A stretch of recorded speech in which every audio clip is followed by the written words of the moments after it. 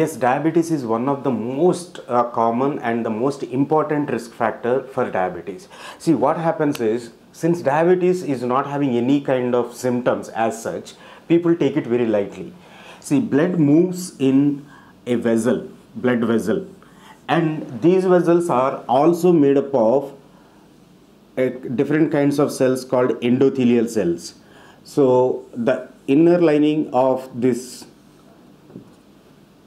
vessel, the protective cells are endothelial cells. So when sugar is moving like this and the sugar comes in contact with this endothelial cells, the advanced glycation end products. So the sugar reacts with the substances in the blood and forms some toxic substances, and they damage this endothelial cells. So when this happens, we are essentially damaging the transportation system, that means the vascular system of our body.